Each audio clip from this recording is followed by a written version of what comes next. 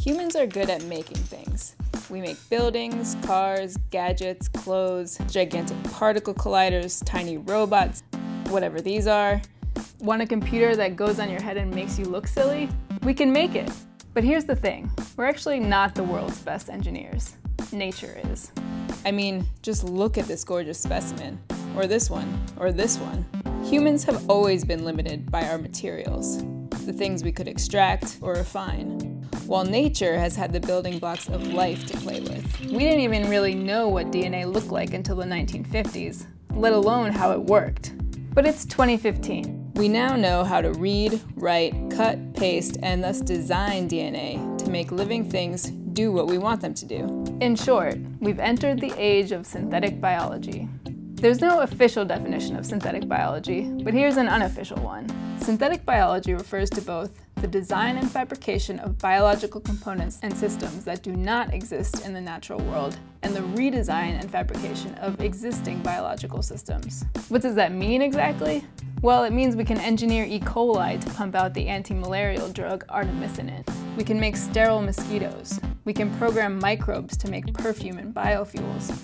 We can make plants that glow and flowers that change color. And scientists have done all this just in the past 20 years. The technology has become so mainstream that every year hundreds of high school, college, and graduate students compete in an international synthetic biology competition called iGEM. Last year, one of the winners designed a microbe to detect and kill the evil fungus that's been destroying the world's banana supply. They didn't actually build the microbe. That would take way longer than the 6 months they had for the competition.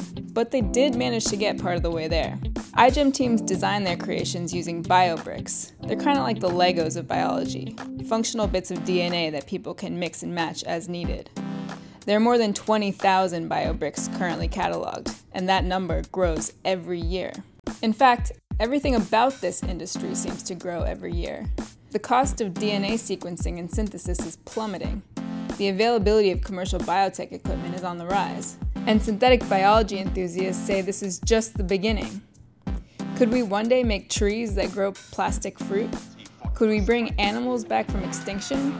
Could we engineer entirely new organisms? In theory, these are all possible.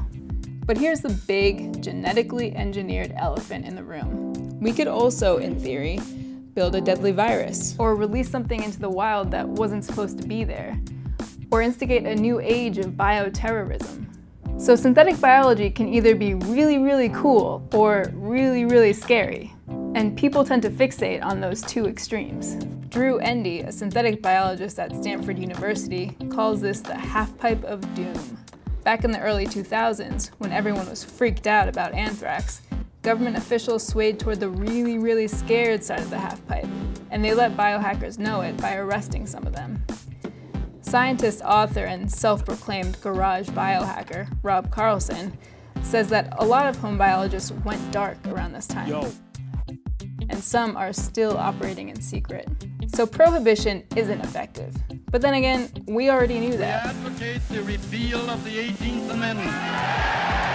In 2010, President Obama's Bioethics Commission issued a report on synthetic biology, acknowledging that the DIY bio community actually played an important role in the field, and that neither prohibition nor complete freedom were a good idea. And earlier this year, the administration asked the EPA, FDA, and USDA to take a fresh look at biotech regulations. But that'll take a while, so stay tuned. Whatever happens, and wherever you fall in the half-pipe of doom, synthetic biology is happening. The question is, how will we use it?